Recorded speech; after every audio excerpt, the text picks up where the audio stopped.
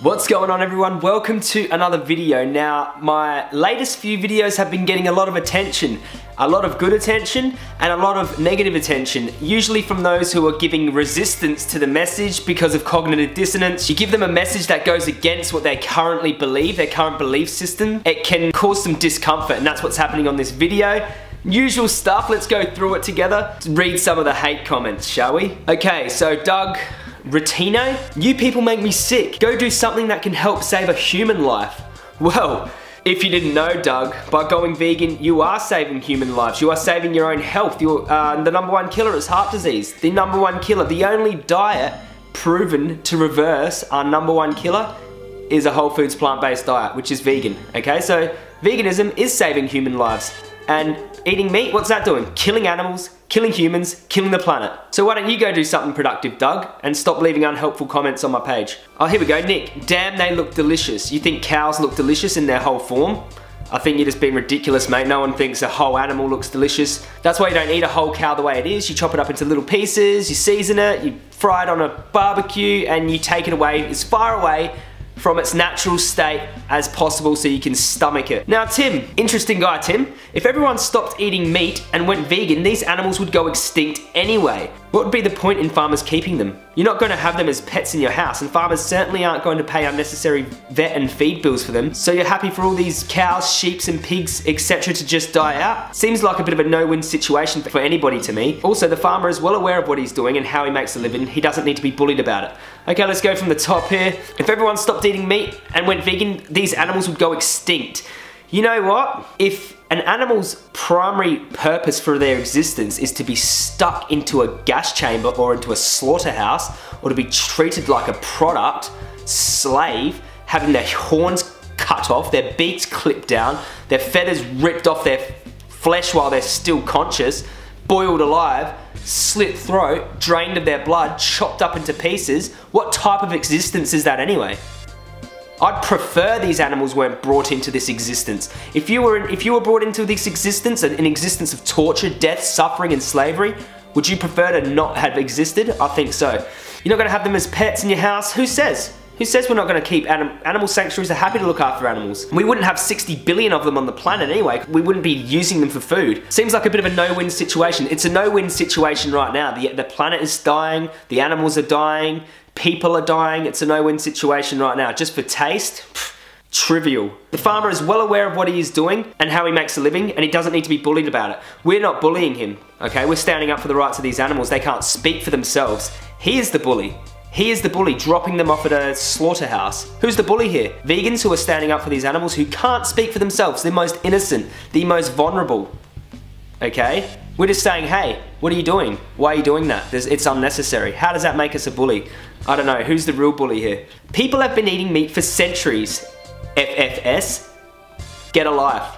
People have been doing a lot of things for centuries. Raping, murdering, pillaging, dropping bombs onto schools. Just because we've been doing something for centuries does not make it moral, does not make it ethical, so I don't know what type of argument you're trying to pull here. But I've heard it before. Grant McKay, meat is king. Meat is king? What? King of cruelty, king of cancer, king of heart disease, king of what? Suffering? Why is it okay for these douchebags to stand in the road and harass this man trying to earn a living, but not okay for us meat eaters to give them shit for being veg heads? I'd love a nice top sirloin, some sweet baby back ribs, and a veal parm. I don't push my shit on them. They shouldn't push their shit on others. To each their own, or is that only a one-way street? Okay, we're harassing this man for trying to earn a living. If you're earning a living and, you know, the way that you're doing that has a direct victim, like the animals in his trailer about to get their heads chopped off, then I don't think it's harassing him. I don't think we're harassing him. Hey, if he wasn't doing something wrong, why would he feel so guilty? I don't get a lot of pleasure out of bringing them in here, and I certainly don't get pleasure out of you gentlemen making it worse for me. It's not okay for meat eaters to give them shit for being veg heads. What are you going to give us shit about? Who are we harming? We're asking you not to harm innocent beings. So, what are you going to give us shit about? We're calling you guys out because there's a baby on your plate, a chopped up baby. Animals are babies when they're killed. I'd love a nice top sirloin, some sweet baby back ribs and veal parm.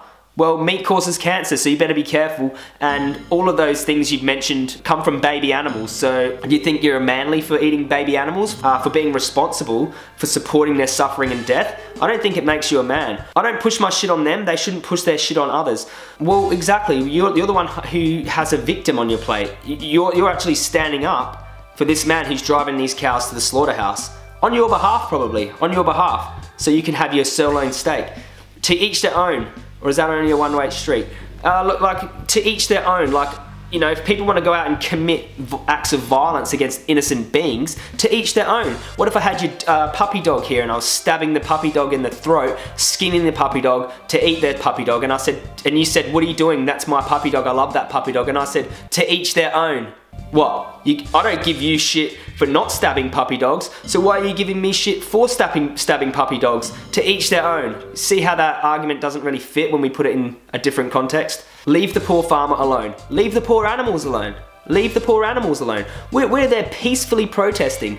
We're being polite, not swearing. We're talking to him, trying to reach his heart, okay? Because he's got a bunch of cows in there that are petrified. Those cows were petrified, tearing out their eyes, defecating all over themselves, getting driven to their demise. And you're telling us to leave the farmer alone? Where's the perspective, mate? Have some perspective. I don't know how people cannot empathize. Do you know what empathizing is? Putting yourself in the victim's position.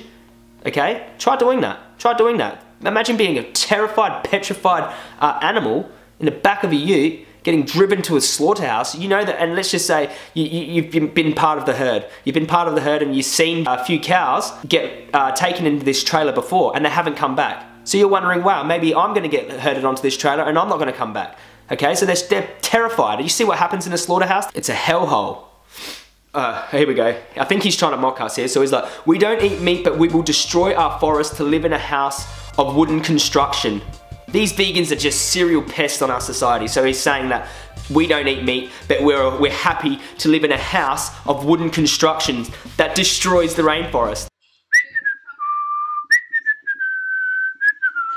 Imagine using that argument against any other form of injustice. Like, let's just say I was a murderer, I murdered humans, and someone come and called me out on it and said, like, what are you doing? Stop murdering people. And I was like, what, you don't murder people, but you're happy to live in a house of wooden construction. Imagine if I was someone who abused dogs, kicked dogs to death just for fun, for pleasure, and I was kicking a dog to death and someone come up to me and they said, hey Joey, why are you kicking that dog to death? And I said, what, you won't kick dogs to death, but you're happy to live in a house of wooden construction?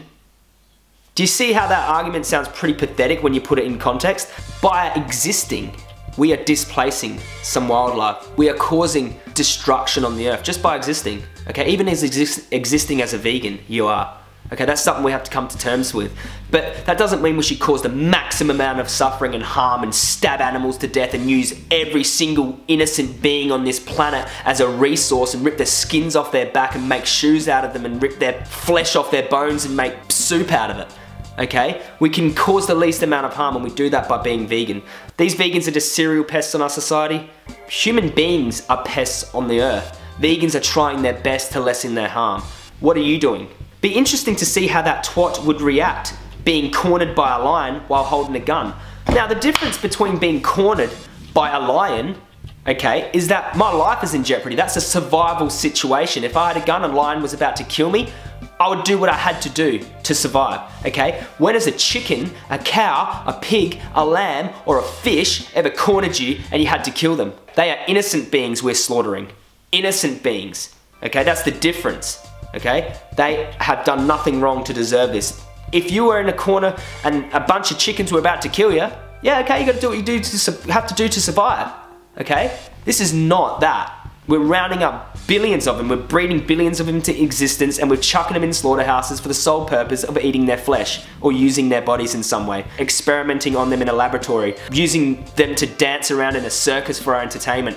How the hell is that a survival situation? It's pure pleasure, pure sadistic hedonism, it's greed, okay? It's not survival. Okay, so I saved the best for last. This guy here, Jaquilo Saunders. This one here, I've already shared this post on my social media because it, you know, is one of my favorite. F all that. Some of us eat meat. Get over it. Are not plants life forms? You're killing the food source for the meat you're bitching about. them clothes they had on all looked mighty cotton containing. I know they probably don't kill the sheep, yeah right, but they're still kept in captivity. I don't know if you know Jaquilo, but cotton is from a plant, not a sheep. Alright guys, I hope you enjoyed that video. Thanks for everyone for your support. I thought I'd give you a little bit of a break from the debates on the streets with the farmers and, you know, doing the outreach, and just give you a little sit down video. So I hope you all enjoyed that. Leave in the comments section what else you'd like to see from me. Would you like to see any videos? Thank you to all my Patreons who have been supporting me. I love you all, and I'll see you all in the next video. Peace.